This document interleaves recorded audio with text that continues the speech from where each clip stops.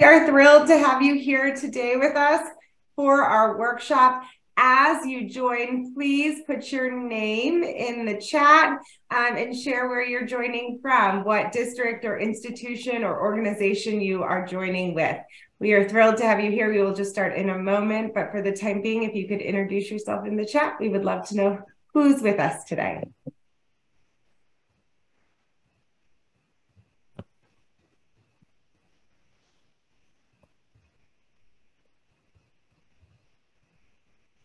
Hey, welcome, Clarence. It's great to see you coming from Georgia. My name is Kim.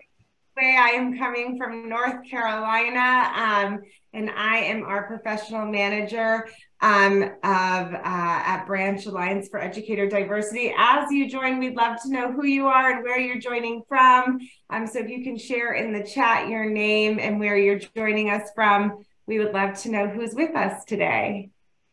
Welcome, Beatrice from Albany, New York. I used to live in Syracuse, so it's great to make those upstate New York connections. Thanks for coming today.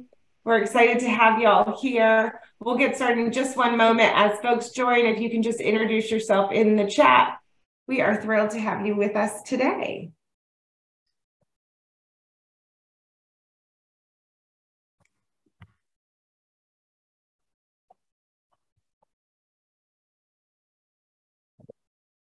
Welcome, welcome. It's great to see everyone joining us here today. If you can introduce yourself in the chat with your name and where you're joining from today, we would love to know who's with us. We are going to get started, but don't worry, this is being recorded. So we will be sharing a follow-up if you're coming in a little late with the recording. Welcome. Let's dig in. I want to share a little bit about Branch Alliance before we get into the content of the workshop for those who are new with us today or have joined other events of ours. Just a little bit about Branch Alliance for Educator Diversity, or we like to call ourselves Branch Ed. We are a professional services organization and a collective of university faculty and leaders advancing educational equity and excellence by expanding individual capacity, enabling supportive relationships, boosting institutional effectiveness, and collaborating with communities. Branch Ed's commitment is to achieve sustainable programmatic transformation, leading to improved outcomes for diverse educators who, by extension, benefit all students by preparing them to thrive in our heterogeneous society. We are thrilled to have everyone here. I'm so glad that you've chosen to spend part of your day with us. You will have an opportunity a little later on to get to know each other better through large group and small group discussion. But for now, please be sure to have your institutional name, your name and your institution on your Zoom box. You can do that by clicking on your name and then clicking on the rename button. My name is Kim Igwe, and I am our professional development manager here at Branch Ed, and will be one of our facilitators for today's workshop. We are all joining from different spaces. Some of us are joining from home offices and some of us are joining from work buildings. A couple things to keep in mind for today's workshop. We are recording, as I mentioned, and we will send it in a follow-up email. Resources will be shared in the chat feature. Use the chat feature if you need any help, technical help. Jennifer Reese is here with us today from Branch Ed, and she will be helping us on the back end, coming on and off video as needed, but she will always be there if you have any tech issues. Thank you, Jennifer, in advance for helping us out there. If you have ideas, questions, please feel free to connect via the chat. Just know as facilitators, we're really focused on sharing content, so we might not always be able to share if you have questions automatically, but we will get to them.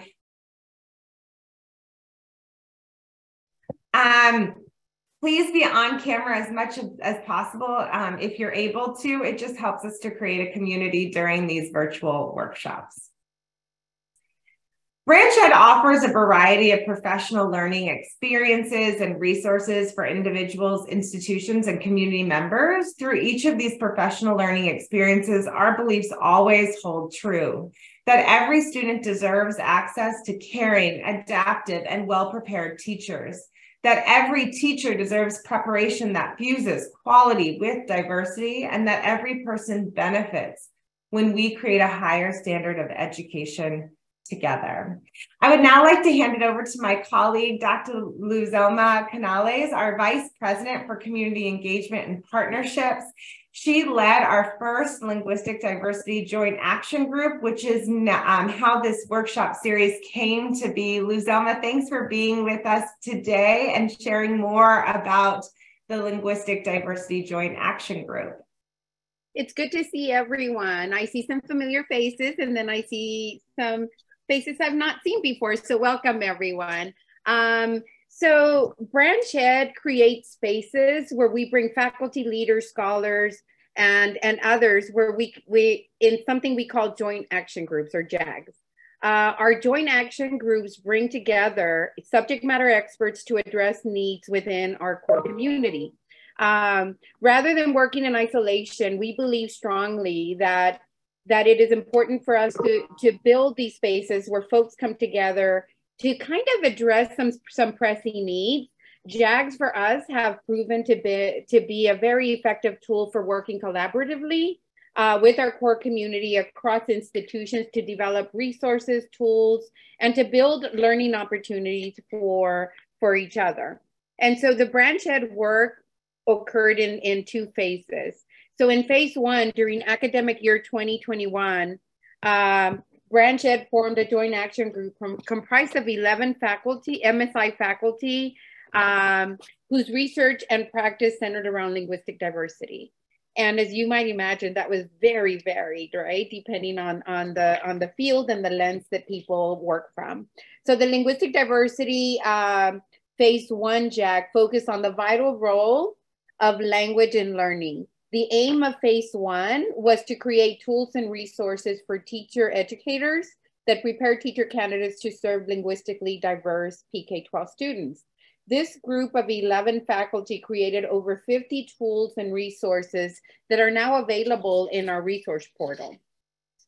In phase two, during academic year 21-22, we brought together 6 of the 11 faculty from phase one to develop high quality learning opportunities based on areas that our core community identified as needs in the field of teaching preparation.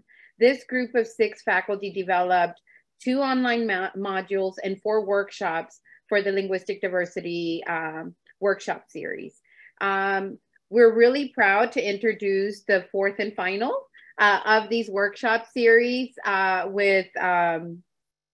that this group developed. As you can see on the screen this spring, we had one in February, 2 in March, and this is our final one. And it's on centering art to question the world around us. And y'all, I had the pleasure to work with Dr. Faltís over 2 years. I'm in deep South Texas, in McAllen, Texas. He's in Laredo, northwest of me, about 100 and some miles. But it has been a pleasure to work with him. And when I saw the work that he did, I'm like, you have got to be a part of this workshop series, because it's super important. So Dr. Christian Faltís is a current professor of bilingual education at Texas A&M International University in Laredo, Texas, right in South Texas, along the Mexico-Texas border. He was the Dolly and David Fitiment Chair in Teacher Education, Director of Teacher Education, and Professor of Language, Literacy, and Culture at the University of California, Davis, from 2008 to 2016, and a Chair and Professor of Teaching and Learning in the College of Ed and Human Ecology at Ohio State University from 2016 to 2020. Christian was a Fulbright Scholar in Honduras, and in 2001. He was the recipient of the ERA Distinguished Scholar Award. He was named as ERA Fellow in 2016. He has been editor of the TESOL Journal and Texas Education Quarterly. He holds a master's and a PhD in curriculum and teacher education with an emphasis in bilingual cross-cultural education from Stanford University. He has published more than 100 pieces since the 1970s, including 23 books on language diversity and bilingual education. And with that, I leave you with Dr. Faltís to enjoy this journey that will go on centering art to question the world around us. Christian?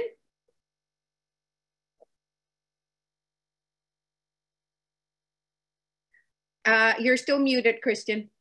Thank you, everybody, for showing up to this, and I'll work on my muting and unmuting.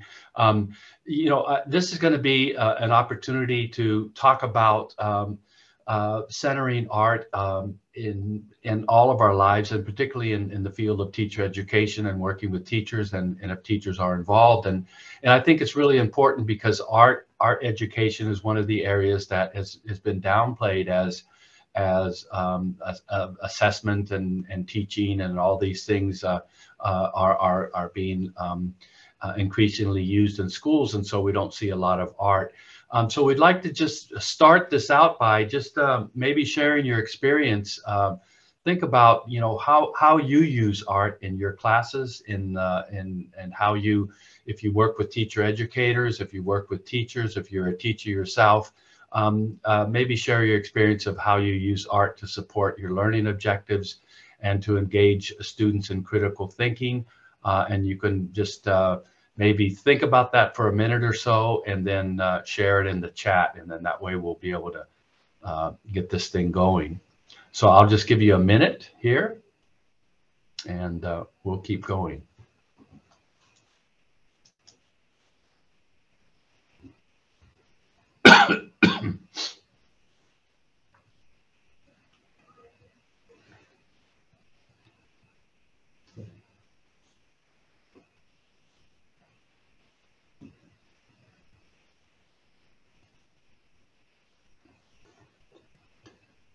And for those of you, I'm sure most of you know, but you can go down to the bottom of your screen and it says chat, and then you can, oh, good, you began to emphasize STEAM. That's great. Oh, great. That's really great, Clarence. Pixel. Great.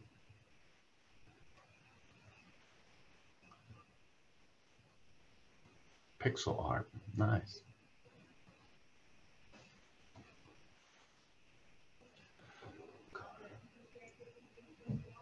Yeah, we're going to do some of those feelings and ideas. That's great, Anita. Yeah. Wonderful. Visualized learning journals.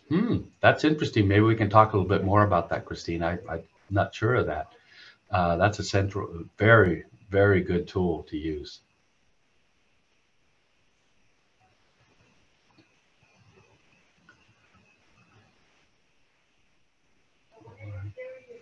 All right, here we are as we go through, and I hope to get ideas. Beatriz, you'll get lots of ideas here. So to start out, the way that I envision art, and I've been an artist now, all my life, but really concentrated my efforts for the past 18 years on art, and you'll see that my art addresses certain kinds of topics in society, and each one of you will have topics and areas that are really concerning to you, and part of your own set of experience, and that's what you need to tap into.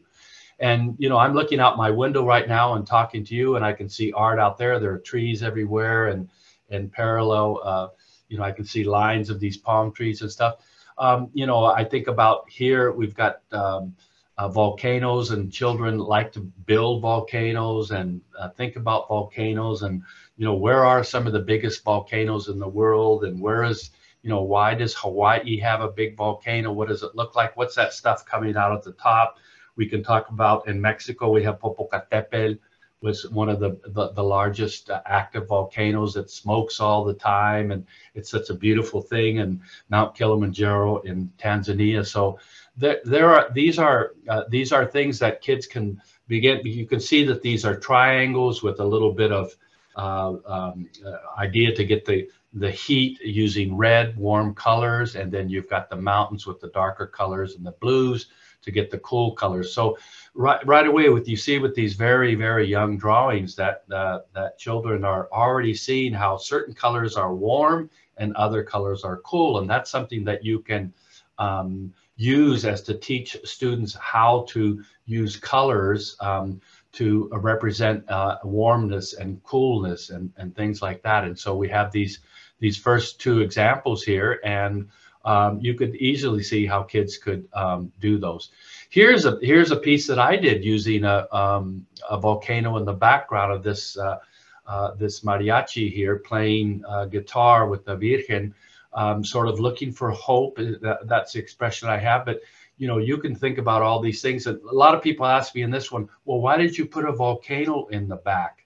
And that's because, you know, I wanted to get that sense of volcano erupting, that things are moving, and that there's violence in the background at the same time that you know, a person is playing music. And I know, like Marlene says, she can see Popocatépetl every day, and you know, and I know that it smokes, and sometimes that it even goes off. And so it's really, really important to, you know, this is a way of using art to actually express something in a painting like this. And so that's what I was trying to do, and using the red as a very warm color, along with the greens, which are a little bit cooler, and then having the blue sky and the red in there. So I tried to coordinate those things, and you can talk about all those things with students, you know, as you put art around your room, because all teachers have art, and they bring art, and they show videos, and they show these things.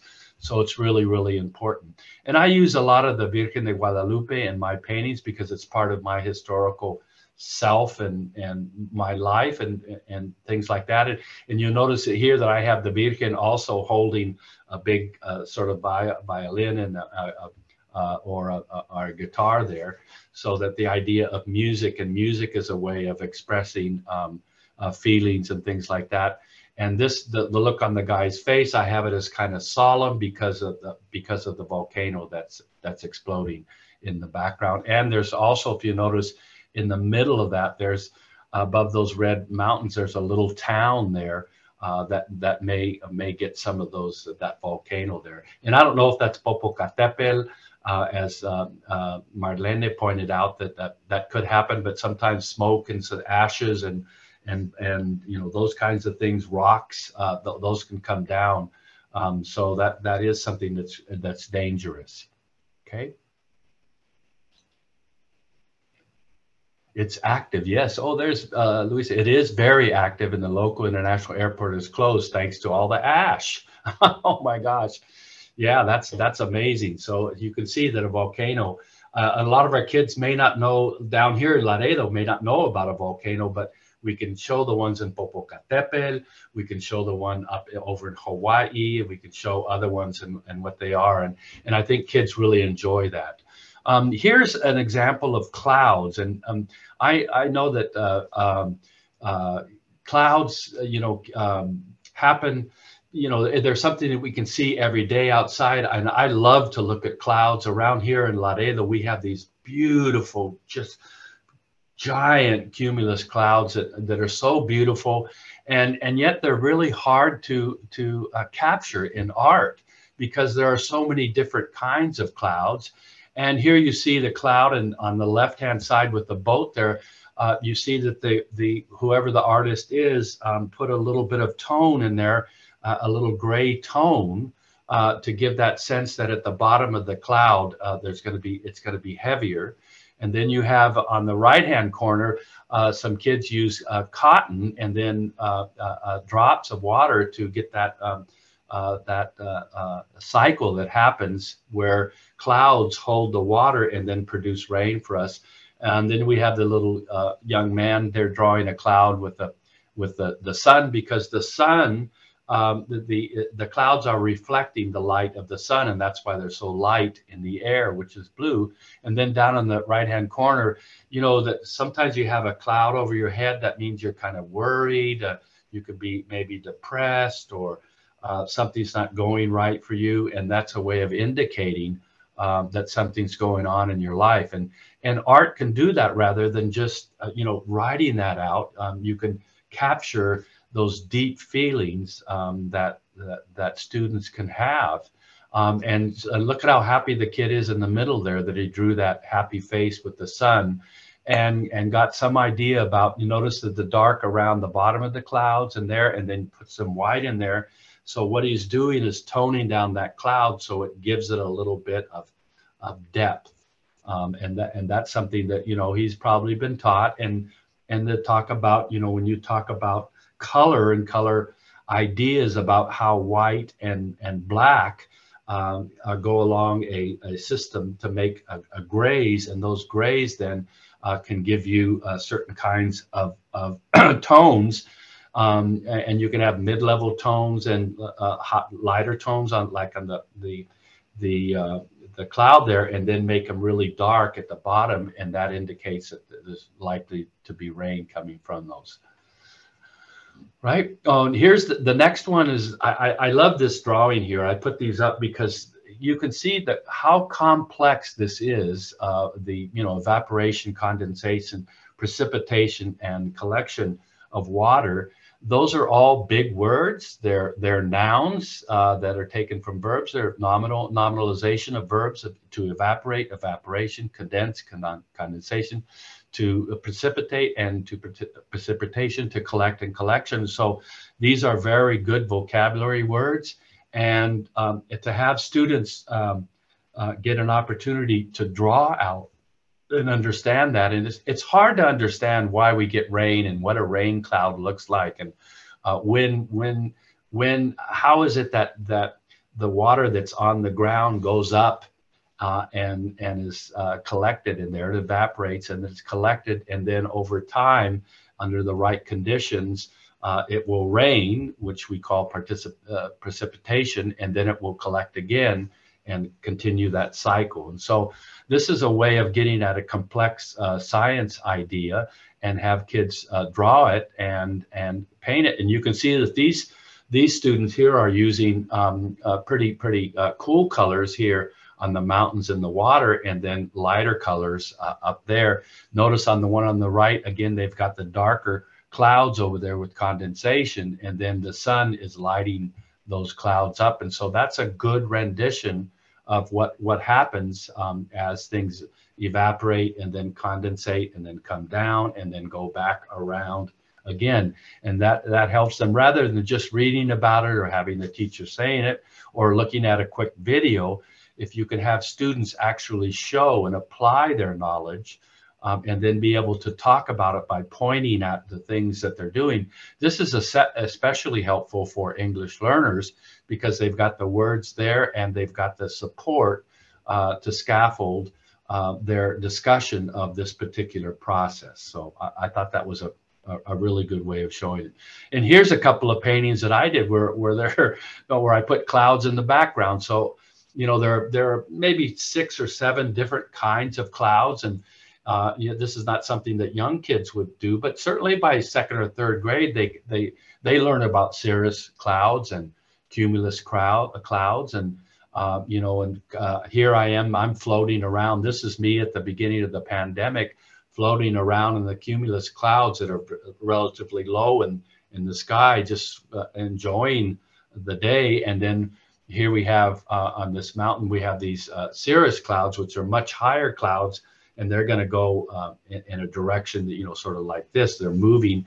They tend to be up higher, and they don't accumulate like cumulus clouds do. And so, and clouds are very, very hard to draw and paint to do them well. And so you can give students opportunities to do that, because what it does is it introduces things like tones, different tones and different shades. So you can teach them about different, very, very fundamental ideas in color theory, and that will help them develop their understanding of how color works and those kinds of things. All right, so for the first thing we're going to do today, and this is going to be kind of fun, is that we're going to have each of you draw a scorpion.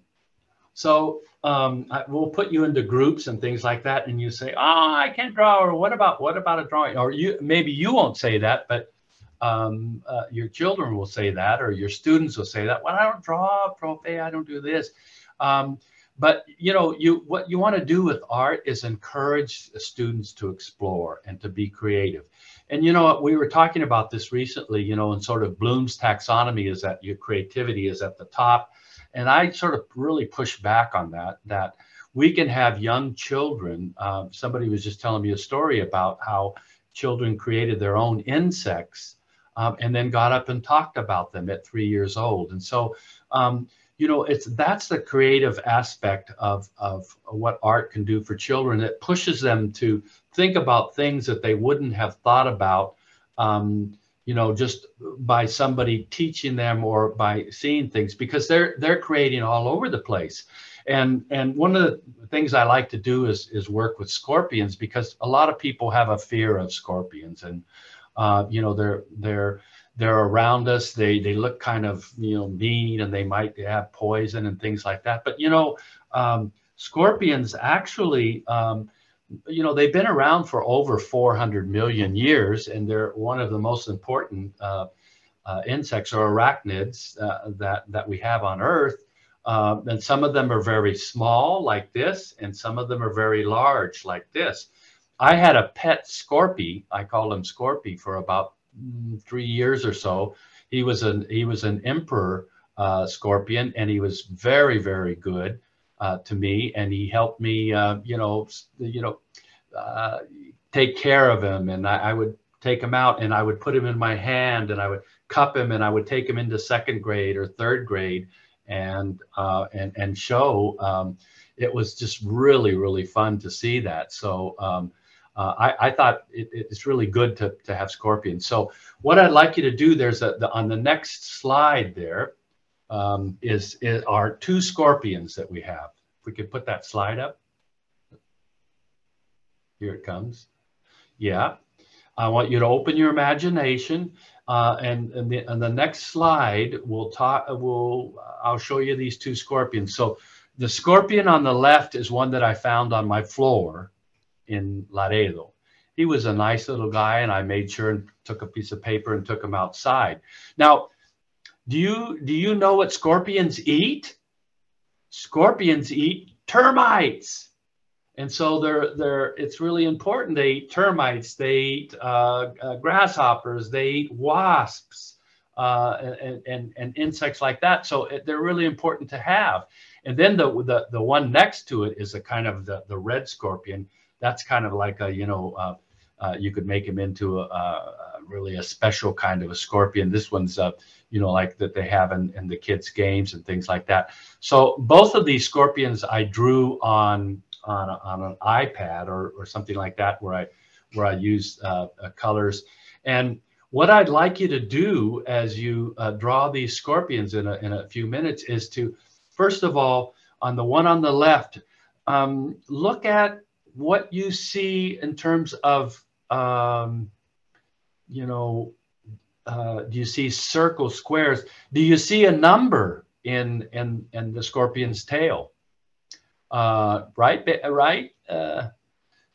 Dr. Grayhouse, you see it, number 9, right? Ahí está el 9. And so that's number 9 there. And you also could see 2 C's, and the others are there. And you've got a nice oval shape. And so also there are 4 legs and those kinds of things. So you could try to work on that. This one was actually a little harder to draw than this one. Now, the second one, the red one, is it's got a little perspective on it, so it's turned sideways, but you can still see that it has kind of like an oval shape, and then it doesn't have C's, but it has the pincers actually are more visible in that one, and then you have the tail coming up, and it's more like a C or almost like a person's head.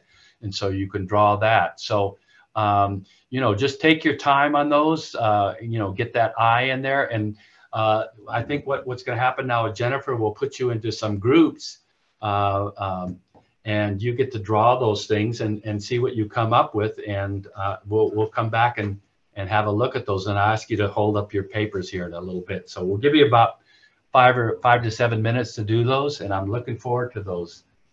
Luisa, see how those go. Okay, here we go. I'm opening the breakout room. Okay.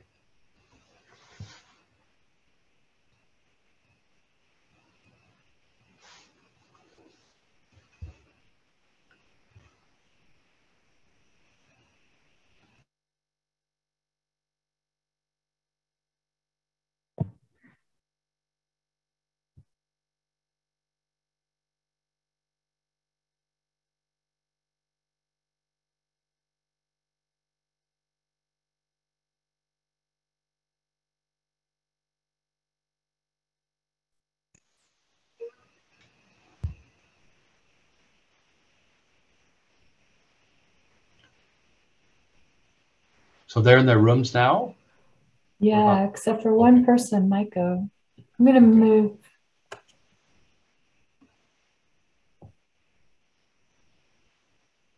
How many participants we have?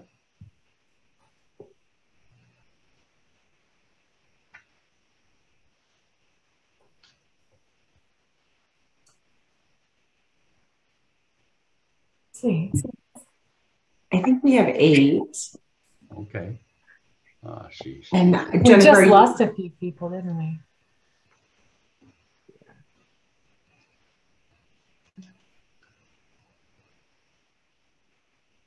Okay.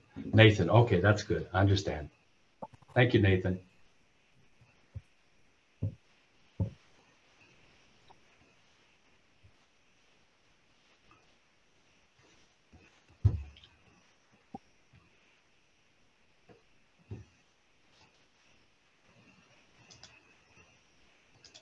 Oh, okay.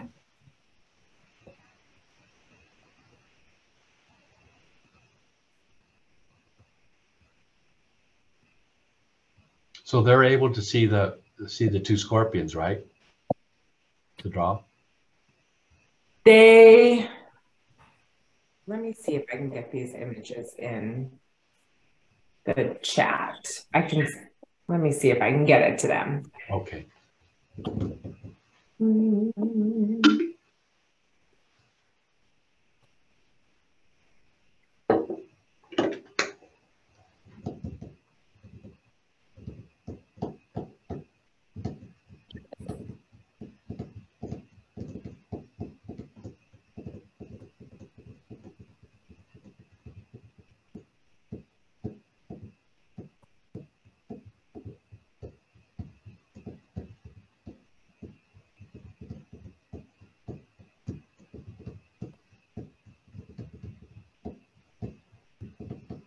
Been drawing some scorpions. Let me see. Oh, wait. What It's just all I have is a pencil.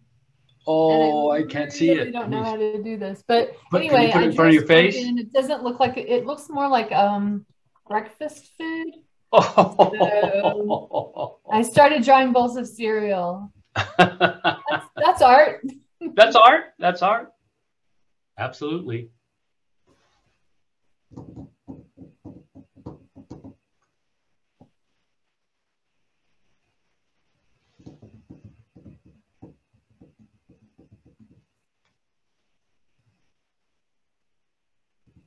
I'm going to pop over to the other room to give them the drawings. Yeah, good idea. Hi, Lisa. Hey, there's Lisa. Hi, Lisa. Hi, Lisa. Hey, sorry, I'm a little late. That's all right. We're just drawing scorpions right now. So if they're going to put you in a chat room and you can draw some scorpions. Okay. You ready? Okay, here you go. I'm going to put you in room 2. I think they have the scorpions.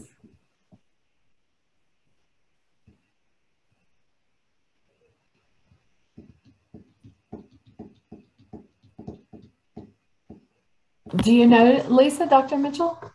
Nope. She participates in almost everything. Oh, she does? Oh, that's great. Offer. Yeah, she's. Yeah. I have 2. I see that 2 of my friends from member. Mexico or way down in Puebla are participating today. So that's great too. I love that. I saw in there. We did have one other international person, but she might have dropped off. Micah.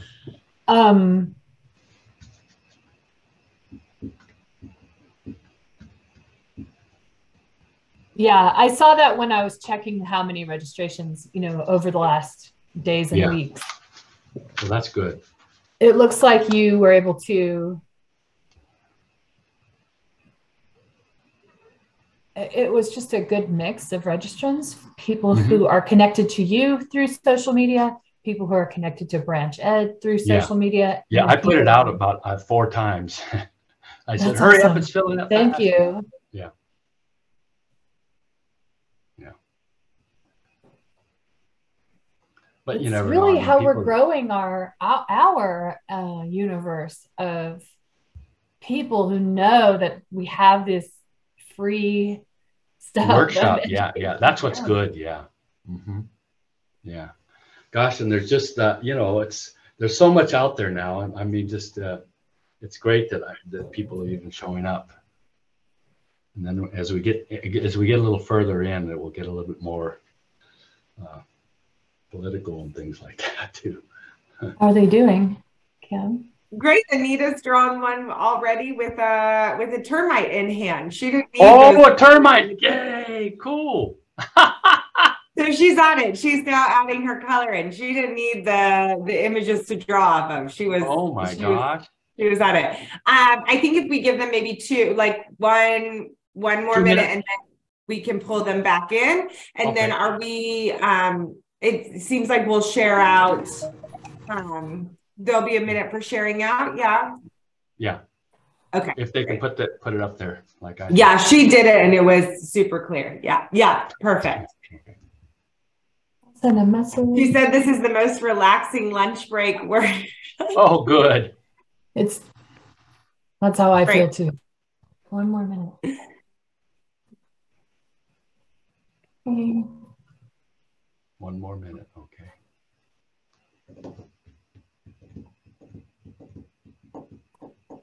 Chris, is that the cadence in which I'm moving the slides? Is that okay? It's perfect. It works for me. Yeah, we're already at 40 minutes, so Thank you.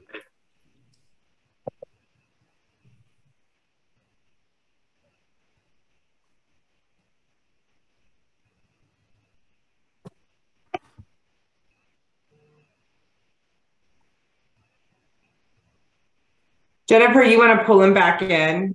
Yep. Okay.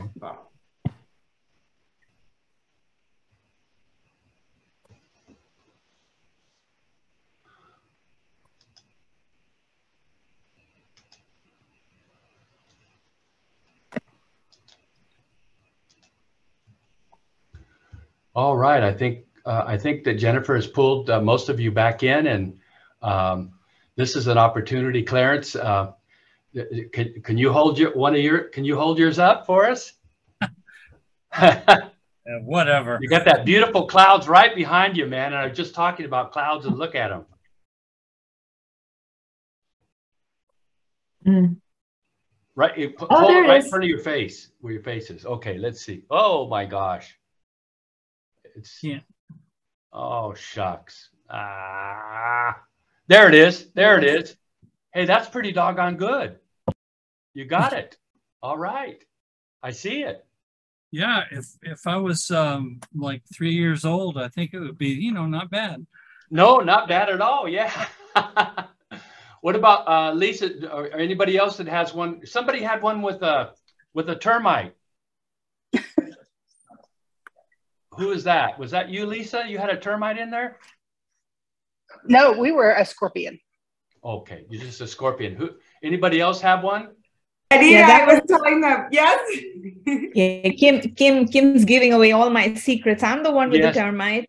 So I was painting my termite. I was drawing my termite in, and in about 2 or 3 rooms before, I went and added a spider. I went and added a centipede, and the termite that was being devoured actually is followed by its whole termite family, because termites live in a family, and so they're all worried about this one termite being devoured by the scorpion. And so I'm going to pull up my picture if I have screen sharing. Okay. Oh my gosh. So look at, oh my gosh, you got all the, look at that nice. Yeah. Nice. So that's Scorpy here. Yeah, that's Scorpy. And that's the termite. That's the termite family who's very worried and screaming and trying to make a lot of noise. So save our big brother and so on and so forth. And there's a centipede coming out to check out what's happening. God. And the spider is in hot pursuit and everybody's waiting to be devoured by. Absolutely. You could get, and you could bring in a wasp there too. Yeah. That's great. Wow, that's great. I did warn Kim, you never know what I'm going to come back. Well, you never know, because that's creativity. And who would have thunk that you'd have all of that you'd create that kind of thing. And so, you know, just imagine if you were talking with children about this and you talked about all the foods they ate, and they could do something like that as well. And then talk about, you know, their habitat and, you know, how important that is that they eat each other, because that's part of their world. And then what do termites eat, and then what do scorpions eat, and what do wasps eat, and what, you know, all of that stuff. And so that's really cool. I really enjoyed that a lot. Thank you. That was really awesome.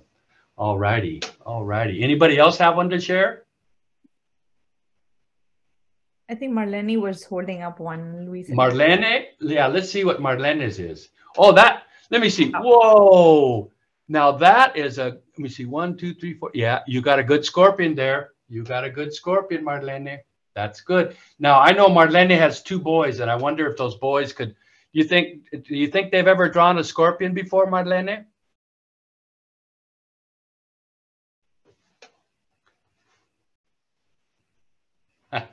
Okay, thank you. All right. Well, let's go ahead and move on, and we'll have a chance to draw some other things as well. This next one is really a tough one. So one of the ways that you know, we had an expression in class the other day, and I was working with English learners and stuff, and the expression was, this kid is head over heels over Selena. And like, and the kids go, what's head over heels? And, you know, everybody knows what head over heels is, right?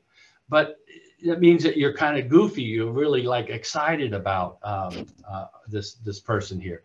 But it would be hard to draw head over heels. I guess you maybe have a person going backwards or something like that. Head over the heels. I don't know, Clarence, is something like that? Head over heels? What do you think?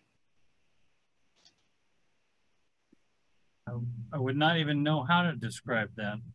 Yeah, it's a tough one. That's a really tough one. So, you know, we'll do some of those things as we go here. So this, you know, supposing we're talking about hyperbole, and then we're using expressions. Again, a lot of kids who are English learners, these expressions are really difficult for them. And so you can see that they're hyperbole. He was so thirsty that he drank the whole river. Well, I mean, that means that he's very, very thirsty. And then how would you draw that out? So here I just did a quick drawing on a iPad kind of a thing to see that. And what we'll do next then is I've got a list of hyperboles, and you get to pick one of these. So I've done this one before. These shoes are killing my feet. You know, how would you do that? I'm so hungry I can eat a horse. These are expressions that are used in English. Lourdes ran so fast she left skid marks on the sidewalk. When I got my COVID shot, the needle was this big. So I guess you could maybe have something there. I would climb a mountain for chocolate ice cream, and her smile is a mile wide, Holy cow, that's big. And Miguel is as skinny as a toothpick. So, you know, these are things. So maybe pick one of these and sketch it out for us in your groups again, and you can share in your groups. And then we'll come back and we'll see how some of you do as you get these here. These are a little bit harder than just doing a regular, because you have to be really creative. So when I got my COVID shot, the needle was this big. I mean, I kind of thought about that, but it really was only like this big. But, you know, when you think about it, it could be, you know, for some people, it could be really, really huge. And so think about that as hyperbole. That means that you're exaggerating to an incredible extent. Okay, so we'll take a few minutes to do that. Before you get in your breakout rooms, if you can just jot down the one you're gonna try out in your drawing, because you won't be able to see the slide once you get to your breakout room. Pick one of these. And I really like the one. These shoes are killing my feet. I can see, daggers and things like that and blood. But we'll see. And our what we'll have to do is, based upon your drawing, will we be able to get these? Okay, so Clarence, you got a big one there. Lisa, go ahead.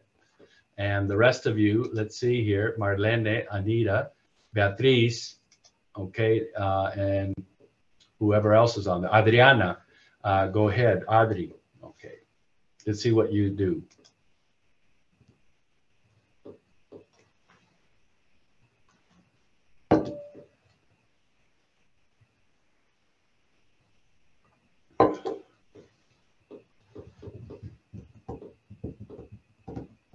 We'll see what they do.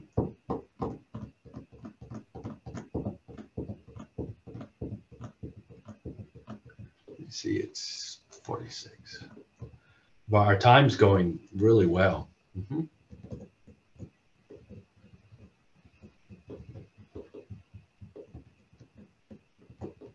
Let's see. I want to draw. My feet are killing me. See.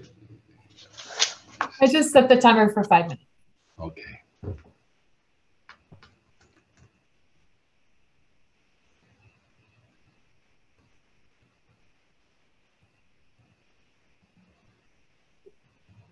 Sort of trying to draw Miguel as a toothpick with those ruffles on the top. You know those toothpicks in sandwiches? Jennifer,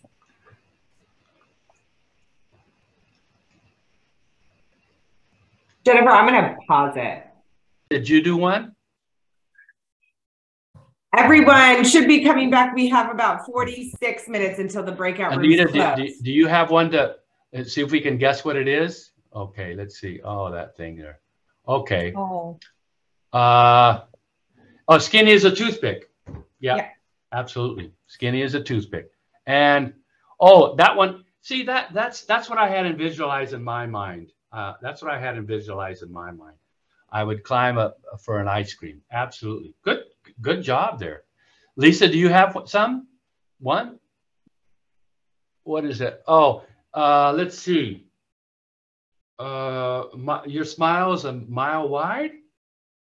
I forgot that one. Yeah, mile wide. Clarence, which one did you do? The hard one?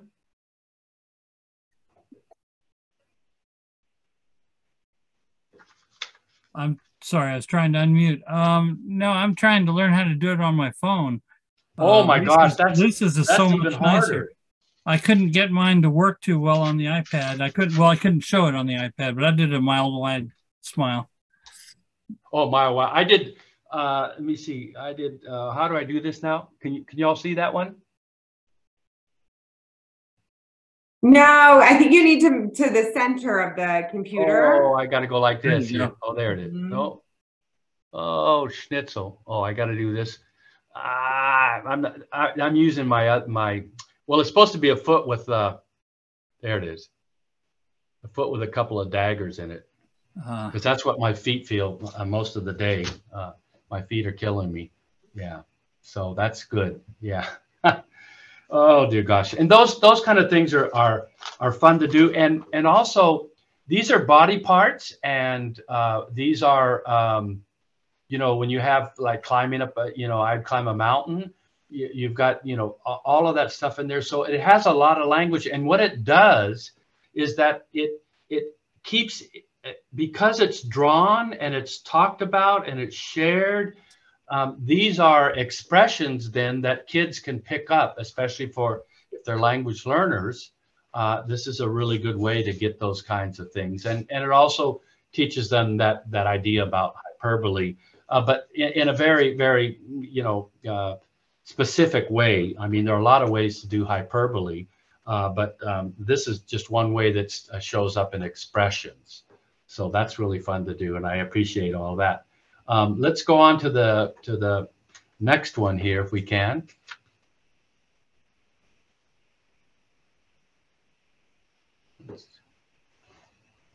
Oh, this is the really fun one. Okay, now this one, and the reason I've got this one here right at this point in the workshop is that because I work with a lot of bilingual communities and immigrant communities from all over the world, but mainly here in Laredo, they're from northern Mexico, or some come all the way from central Mexico and come through here, is that understanding that also the idea that, you know, we can create things that we might not see in life, but we can create them in our lives, and that these help us understand how people can have lots of different ways of being and doing. So one of the things that I've done for a while is I've created this idea of a sharkadile. So there's my sharkadile, and then I have a seahorse butterfly. This morning when I was preparing for this, I thought about this idea of an elephant crocodile. So what I'd do is I would draw the elephant, sort of have elephant and then big elephant ears. I'd make it an African elephant with big ears, and I'd have tusks. And then I'd have the crocodile sort of nose coming down and little teeth coming out the side. And then I would create a crocodile elephant.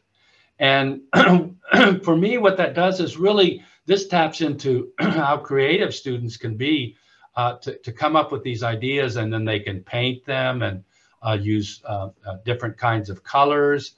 And it also helps them just get a sense of, you know, that we can make new things out of art, that we don't have to just copy. If I want to draw a picture of this cup right here, I could, you know, holding a cup, I could have a flower coming out of the cup, or I could put a little scorpion climbing up the side of the cup. I mean, anything that you want to do, an artist can do.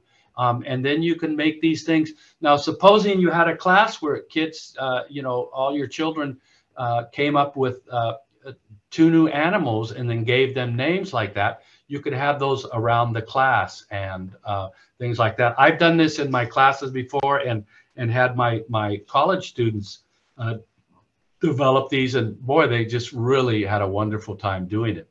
So on the next slide that you'll see, I've given you a set of you know, animals that are listed below.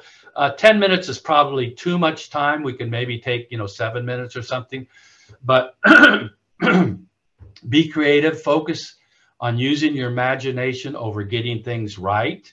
So we've got here a giraffe turtle, what that might be, an elephant bunny. Yeah, an elephant bunny. Might have some bunny ears, I'm not sure. Or the bunny might have an elephant tusk, I'm not sure. A crab apple, not a crab apple, but a crab apple, an apple that's a crab. A kitty pear, a whale snake. Ooh, that's a hard one. A grasshopper dog, and a tiger pig. So pick one of those and see what you can come up with. I'm going to go ahead and work on one as well. I've got my paper right here. I think I'm going to pick one of these. I think I'm going to do a grasshopper dog. So I'll try that here. A grasshopper dog, and we'll get going here. Let's see, grasshopper dog.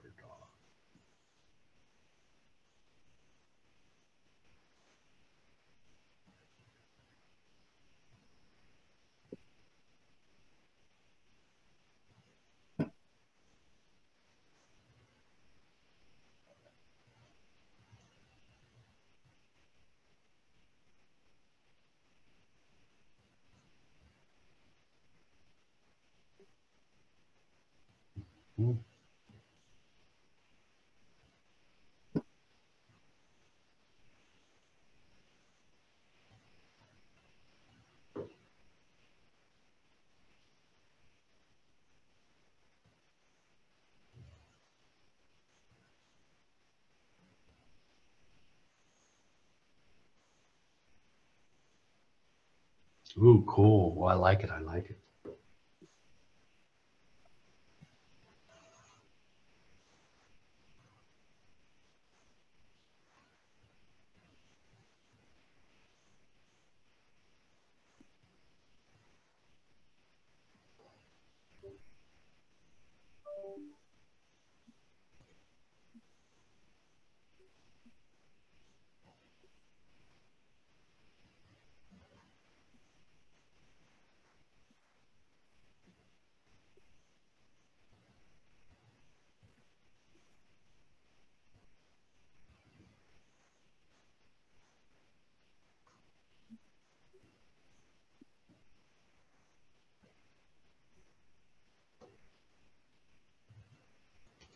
Okay.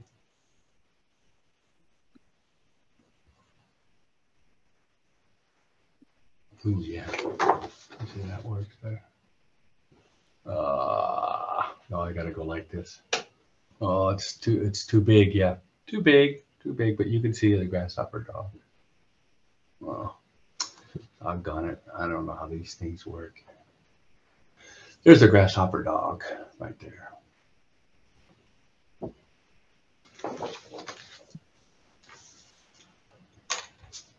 Cool. I like my grasshopper dog. That's really nice. A tiger pig. Oh. Oh, I do not follow the rules in the slide. Oh, you don't? Oh, that's all right, Anita. That's all right. Look at, I see him going. Let me see. Marlene is going. Beatriz. Oh, there's Adri. Are you drawing what are you drawing, Adri? What do you got? That's a butterfly seal? No, the bunny elephant. Bunny elephant. Oh, got you. That's a bunny elephant. And I didn't show you my kids. My shoes are killing me. This was that was killing your feet. You got with the poison. Wow, that is even better. And I like that you put a little face on there. That's very creative, Adi. Very creative. That's awesome. Good for you. Who would have thought? I mean, poison. That's pretty good. Poison on your feet. And I don't know if you can see this guy here, but I don't know. But I don't know why yours are coming out so nice, but mine is there. I think I have it too big, but there's part of it, and then there's the puppy dog. So I probably should have made it smaller. That's a puppy. Was a puppy grasshopper? Yeah. Yeah, that's really good. Wow, I didn't know that you could do that kind of artwork. Yeah. That's pretty doggone good. Oh, well, you're doing an axolo bunny. Can you see it? Let me see. Let me see here. Let's see where are you, Marlene? That's go ahead. Yeah. Yeah. Oh, that is cool. Very cool. Man, way to go. That is really good. Luisa, do you have yours? What is it? That's a duck. Oh, giraffe. That's something of a giraffe. Turtle giraffe. Yeah, that's a turtle giraffe. Gotcha. Yeah, gotcha. And let's see, Clarence.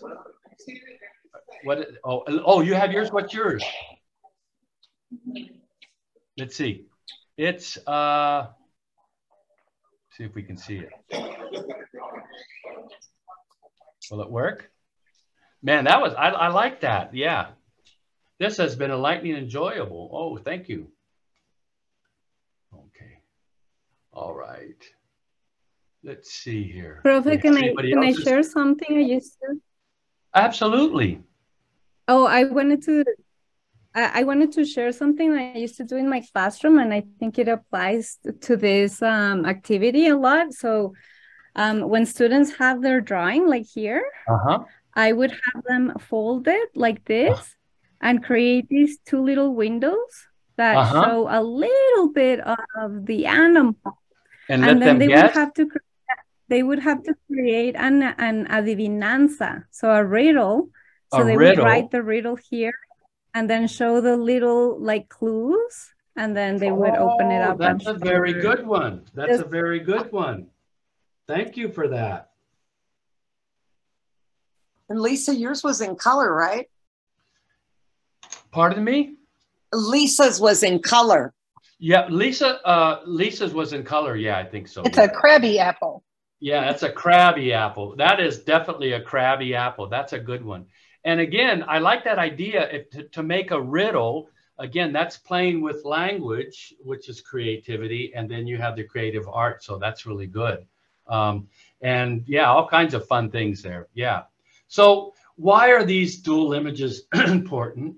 You know, each one of you will have an answer to that. But, you know, I think it promotes the idea of diversity in society and among people. You know, we're all different. You know, there could be, we can imagine all kinds of things, and we do it to encourage their imaginations and how they do things. I like that, you know, you have the clues and you can have riddles, and it supports dynamic bilingualism and biliteracy. So you can have kids explain this in both Spanish and English. Maybe they can write about this. They could figure out, well, how would you say, you know, a dog grasshopper, you know, a puppy grasshopper, you know, in Spanish, if you were to do that, or these other kinds of things, you know, a tortuga, que es un tortuga camello or tortuga jirafa, you know, all of those things. And so those are really important things because they really express imaginations, and it can support bilingualism and biliteracy. Here's one that I did. This is an actual a painting. And do you know what that MD stands for, Adri? Anybody want to guess? That's Mickey Duck. Mickey Duck. So, you know, I took, there's Mickey Mouse. I guess if you take off this, and then there's a, oh, shared a file. Okay, she shared a file. Cool. Mickey Duck, and oh, cool. Axel Bunny. Oh, look at that one. Oh, and that is a kitty. Uralik. Okay. And then I'm doing Axel Bullet. Yeah, and then there it is right there. Oh, that's beautiful. Wow. That is amazing. This is a painting I did quite a while ago when I was first working on this idea of, you know, having two things together. And here's the Mickey Mouse over here in the corner, but this is Mickey Duck. And, you know, I just thought, well, it's just kind of cool because, you know, it's Mickey Mouse, Donald Duck. You know, it could be any of those. I love that. Thank you, Marlene. And then here's my famous El Vicente. And this is El Vicente. And so it's got aspects of this, you know, famous Mexican cantante singer, Vicente Fernandez, and this famous U.S. Southern singer, Elvis. And so you can see on the glasses up here, I've got the V, and I've got, this is the Elvis sideburns, and here's the Vicente mustache, and here's the Elvis shirt, and here's the Vicente, you know, jacket and this hat, and you know, and the glasses. And I spent a lot of time because, again, this idea of El Vicente is, to me, a lot of people talk about translanguaging, and they talk about bilingualism, dynamic bilingualism, that it's not Spanish or English or it's sort of like this painting that I tried to capture. That he's not either Elvis or Vicente. He's both of them, and he's, you know, and so when we you know, move back and forth in our language with people, we're sometimes we're Elvis, and sometimes we're Vicente, and sometimes we're Elvis, and sometimes we're Vicente, and that's okay, because this is the way we talk as bilingual individuals. So that's pretty cool. That's pretty cool. There's that one. Oh, there's Vicente. Yeah, there's Vicente. He was actually talking to us. So now what I'm going to do is to take a 5-minute bio break. I'm just gonna, you can draw and if you have ideas, like Adri shared, if she does something in her class, I think that's a really great idea. Adriana, if you could write that down in the what you do, if you could do that in the meeting chat, for everyone. I think that way people can pick that up, and I'll be back in just a couple of minutes. Okay. All right. Feel free to go off camera.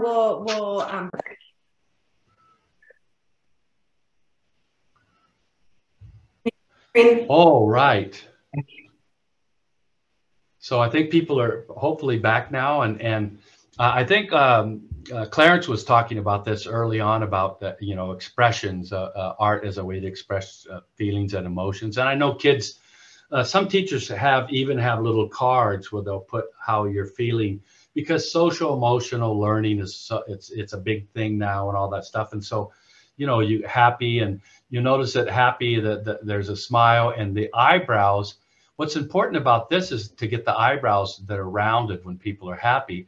And when this little guy here is angry, the eyebrows are going to go up, and the mouth is going to go down usually, or like this, kind of like, and then when you're surprised, the mouth is open, and the eyebrows are also going to be round. And so I did these 3 drawings really quickly, but kids can do those as well. And to talk about, their own feelings and express their feelings. I think it's really important to do that. So we can do that. I also have this one here as a kid. There's so many kids that have been separated at the border. And so I did this one, and, just thinking about this, and yeah, we're going here. Here we are. And I made it as a little widow, as a little, a kid that you probably wouldn't think of, but just the idea of being separated at the border, to me, has always been as troubling. And even though I understand all the issues at the border, the idea that kids are separated from their parents to me is really, really tough. And I just, as a parent myself and a grandparent, it would be really, really hard. And so I tried to work a lot here.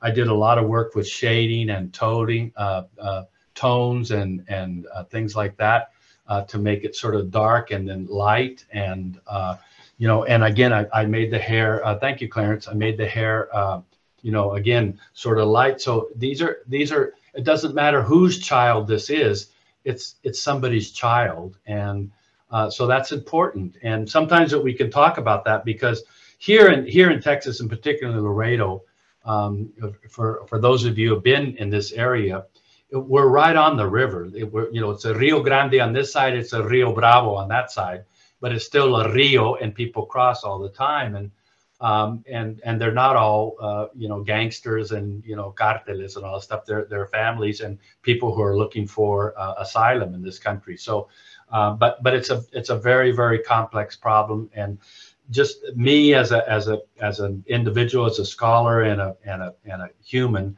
I've always taken on these issues and tried to capture them in art in ways that hopefully can tap into what people understand. Because here in Texas, there are a lot of people who frankly are just anti-immigrant, but there are also large numbers of communities and people who understand what it's like for the immigrants who come here and have to suffer these very painful events of seeing their children put into places.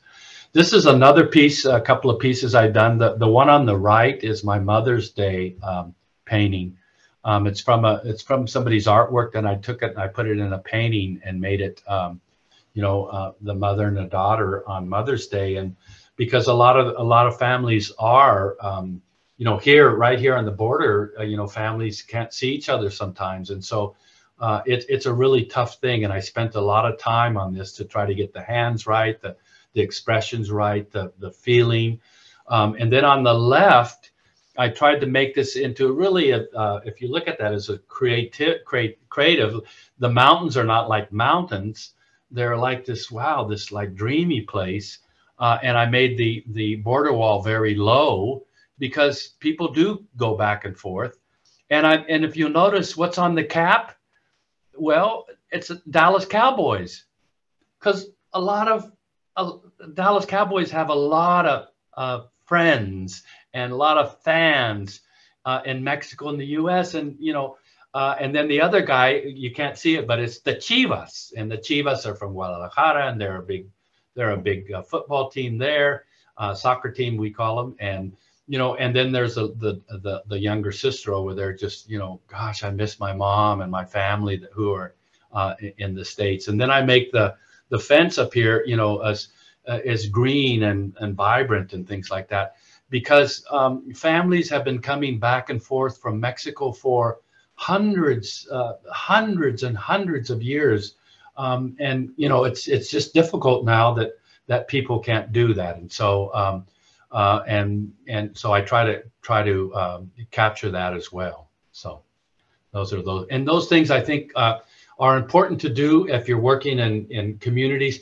Now, my experiences with Mexico, but there are Kurdish people, there are Arabs that have had from Syria, from Lebanon, that have had all kinds of difficulties with the war, the proxy war between Russia and the United States, the Ukrainians, Central Americans, Haitians, all of these people are experiencing things, Nicaraguans, and it's very difficult. And so I try to capture what I feel are, empathy for how difficult it must be for these families to be driven out of their country and have no place to go and be dispossessed and then try to find a new home.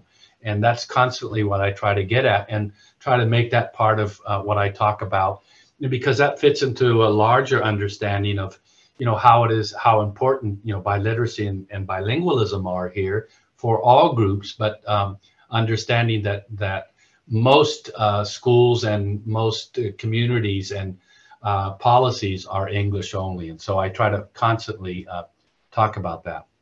I also think that art is a wonderful way of scaffolding student understanding. And scaffolding is, it's a way to get students to understand things that are beyond them, but by doing art, they can tap into those. And so if we look at Vygotsky's work, of working in that zone of proximal development, that art then can be something very complex. You can create things and then you can bring it to some learning objectives that you have. And so I think that's really important.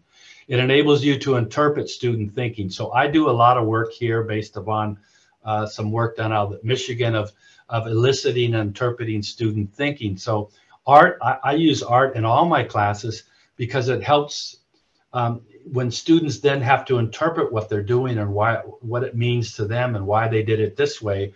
I can understand about what they're seeing, and that also helps them develop their language and their ability to communicate ideas.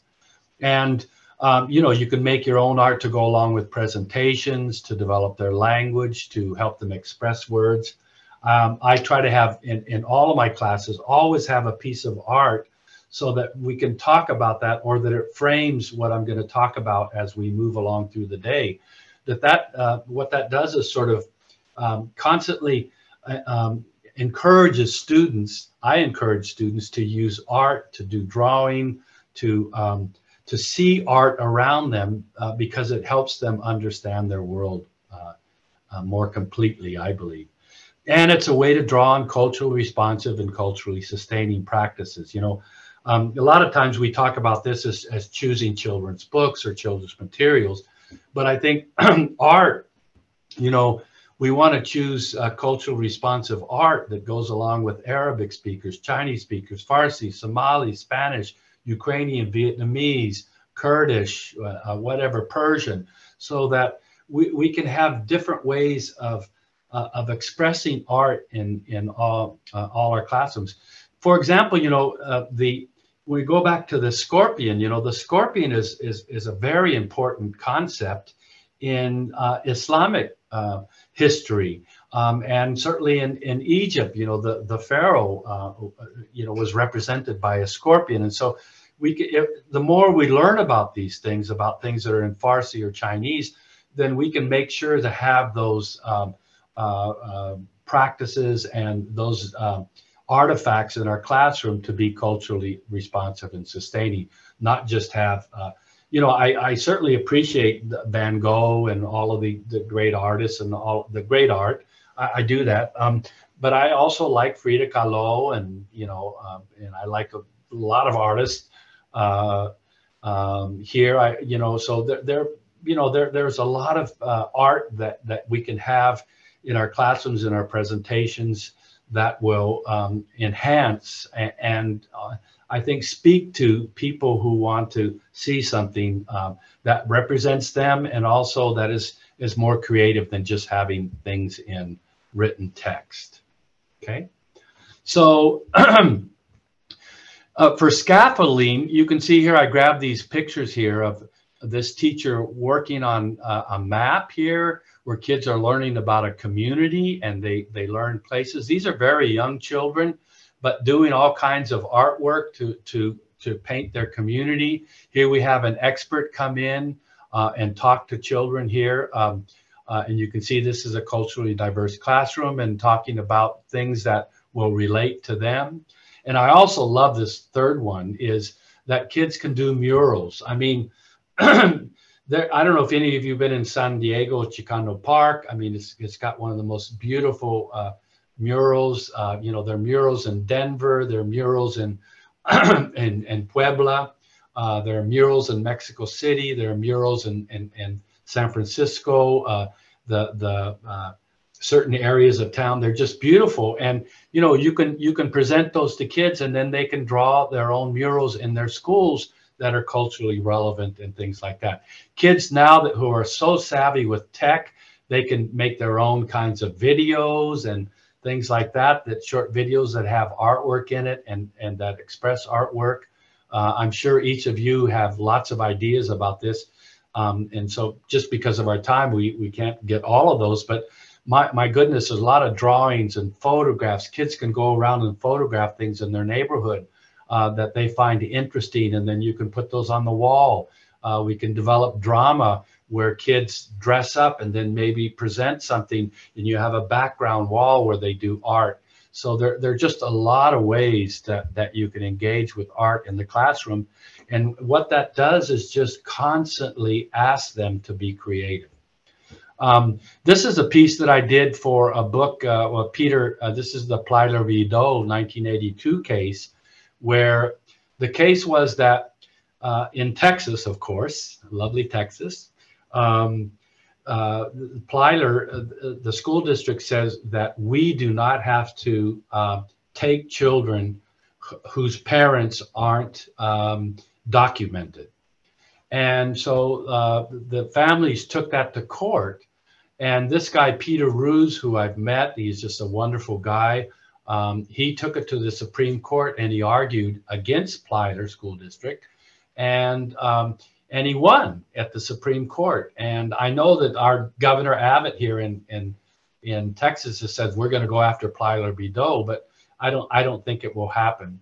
Public schools, it says that public schools must accept all children regardless of their immigration status of their parents.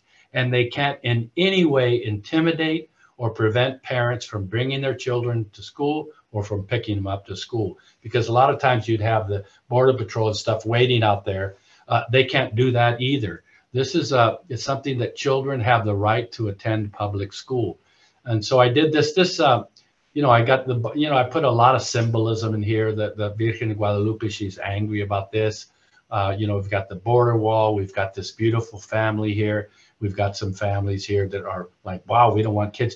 You know, we've got cases in Texas where this one case where the school held back Mexican Spanish-speaking children for 3 years and allowed the English-speaking children, white children, to go ahead because they thought the Mexican children were holding back the development of the English-speaking children.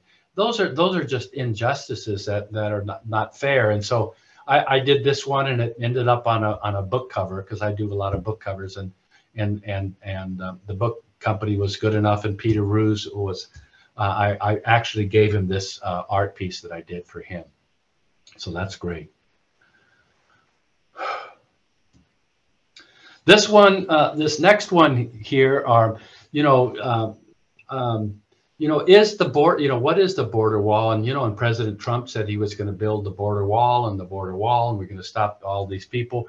And the border wall, I tried to see, is the border wall is a beautiful wall, but it's, you know, it has its ups and downs, and it's places where people pass, and immigrants to this country will always find ways to get around the wall. And so I tried to make it into something like this, so as a discussion piece, because I know a lot of people are opposed to the wall. We have here in Laredo a large group of people who are opposed to having a wall around Laredo.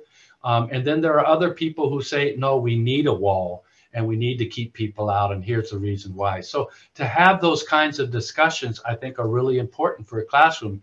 And it's the teacher's role is to have students express their informed opinions about these things and why do we do have these things. You know, because when I grew up a long time ago, and I'm like de la tercera edad, como quien dice, I'm like at the third age. When I used to go to Mexico, there were no walls. I went to Mexico all the time, back and forth. I mean, I lived in Mexico for 6 years as a kid, and coming back. So.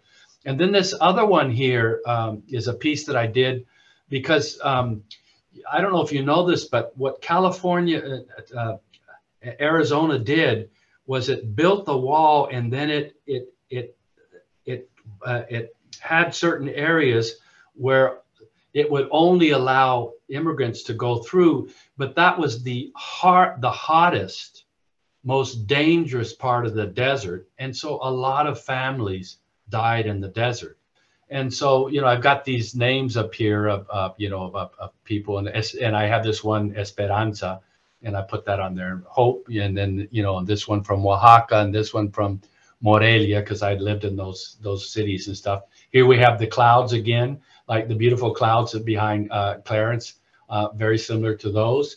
And then I put little visions they're looking through. We don't know if they're looking through the Mexican side to the US side, or they're looking in the US side to the Mexican side, because when you come here as an immigrant, you know, you have lots of opportunities, but you also give up lots of things.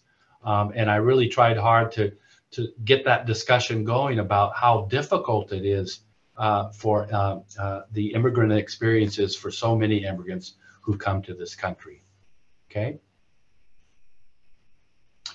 Now, as we get toward the end of this, I think it's really important for you to talk with your students about gallery walks.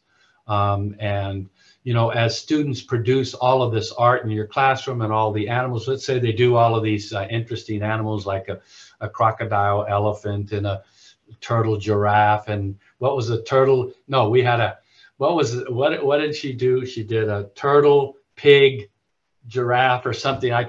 No, kitty. It was a kitty, turtle, pig. You know, but let's say the kids do that, and then you put that on the wall, and you can have that in the hallways. You could have these things. Look at all these nice kitty cats that the kids did. Look at, you know, if you think about these are young kids who are experimenting with color. And these are almost like Picasso-esque because they're so abstract and beautiful. And here's one with music, and this kitty cat has brown legs, but then has blue here. So they're doing all kinds of things. Here's a teacher that has a whole wall dedicated to student art. And then you can see that the student is explaining what that art piece means to him or her. Same thing here on this wall, where you put up and you just have a line across there, and you use, you know, just a regular old, what are those things called? No me acuerdo. For putting up laundry, you know, you just put those up there, and pincers, and you know, and put the students' art up. That way, you're celebrating students' art, just like you celebrate their their written work. You can celebrate their artistic work in their classrooms, and that's really important, I think, because it tells the world that we do art here. We are creative. We see things differently. I mean, I think that's the message that these kinds of events have in schools. And so I think it's really, really wonderful that teachers actually do these kinds of things.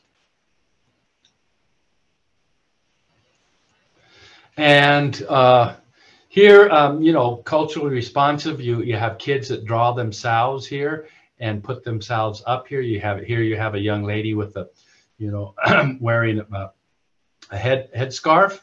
Here you have this one, kids from different countries. This is from a book cover where you have kids from different countries and speaking two languages. Here you have kids that come from all parts of the world. That idea that you have children in your classroom or students in your classroom that come and that you can celebrate that you're lucky enough to have kids with different kinds of cultural practices and cultural experiences. So I think that's really good. By the way, this little girl right here in the painting, that's my granddaughter, but I usually don't tell people that, but that's my granddaughter. I just put her in there like that. But, you know, this one was for a book cover. This one here is what a teacher did to make sure that all kids saw themselves as represented in class. And then here we have this beautiful thing where kids are sitting around and this one is done really, really well. But coming around the world and really representing the students in your classroom and knowing that that really makes a difference when students see themselves and feel themselves as being invited into the classroom. So I think that's what art can do as well. In the next section, we'll examine immigrant families and immigrant students as seen through art. So here, all children, regardless of their parents, have the right to attend school. We already saw that. Many migrants are emergent bilinguals, they're English learners, so we have to offer support. That's our responsibility and duty.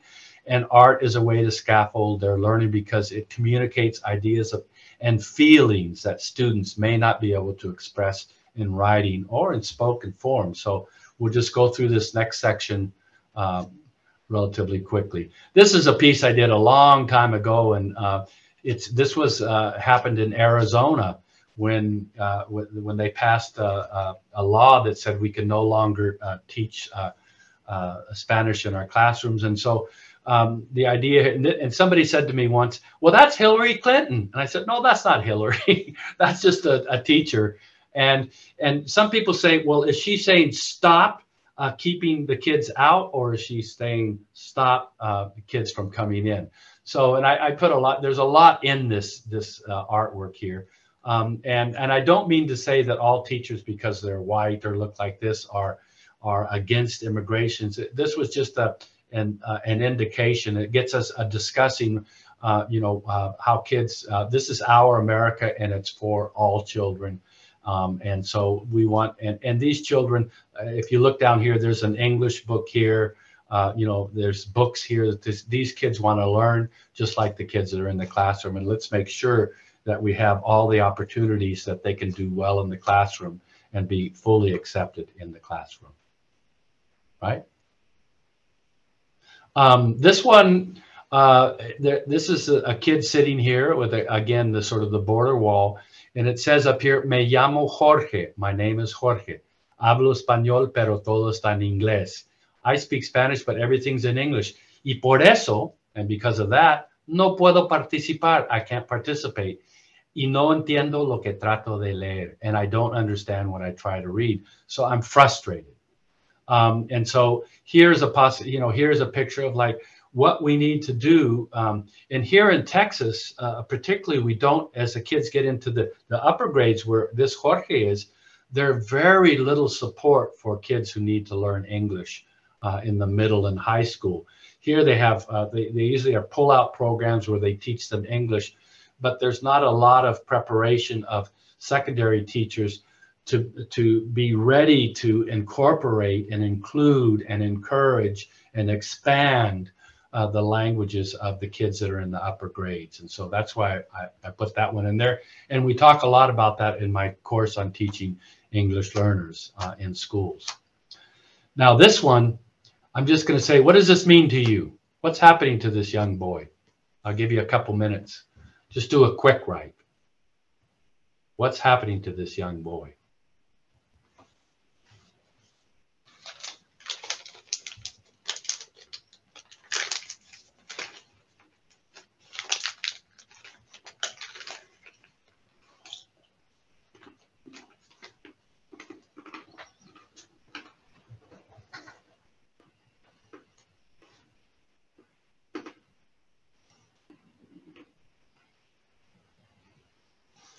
This is one of my most intensive paintings that I've done.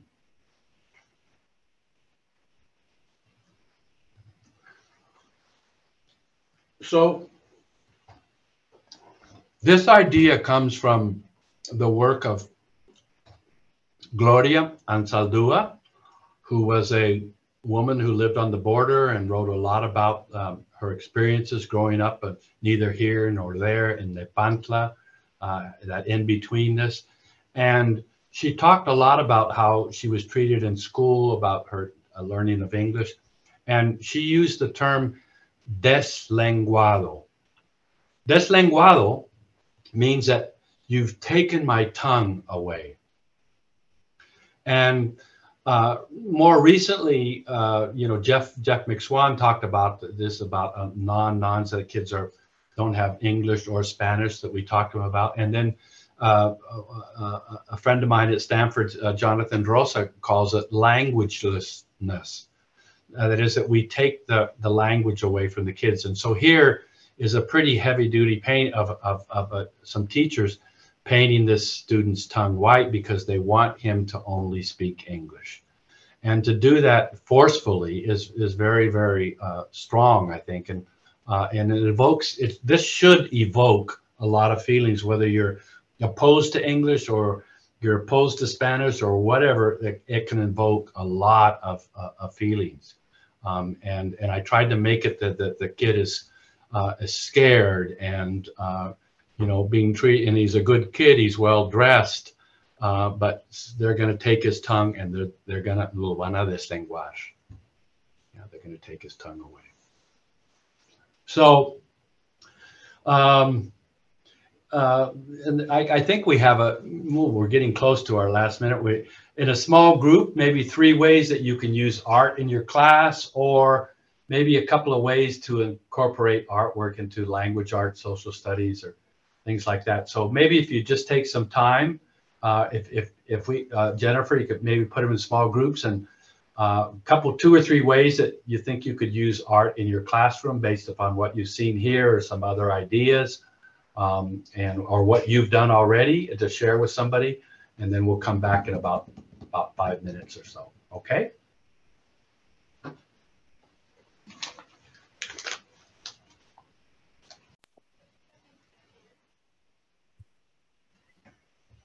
Chris, I'm going to go ahead and share the closing slide unless you want to wrap anything up with. Okay. Is that okay? Go ahead. Okay.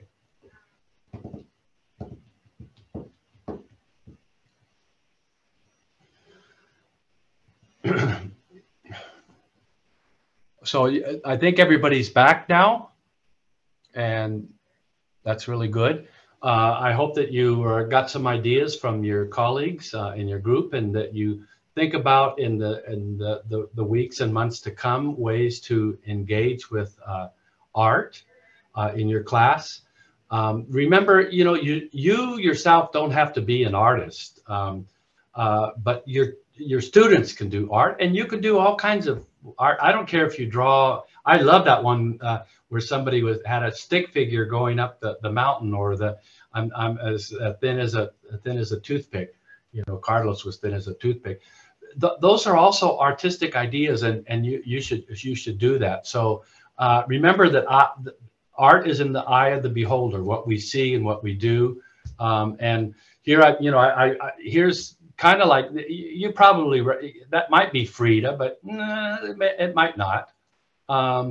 Frida Kahlo here, and because I don't think she was a lefty, and I made her a lefty there. But you know, just however she sees herself, however we see ourselves as artists, that's how we are. And you know, I really relate to this particular artwork that I did, because when I paint, I don't see myself, you know, as this person here, because I you know, I have all these other experiences in my life, but this is who I am. But I can see myself, and I can be myself, and I can create myself in other ways, and I feel really good about that. And so I think that's what that does. And then this other one, I did this one when I was at the University of Guadalajara in 14, 15. The seer, that you know, this young girl, you know, she can see so many things. And you know, this is this is sort of insider knowledge. This is the only art piece I've sold to somebody who has really wanted it, so I sold it.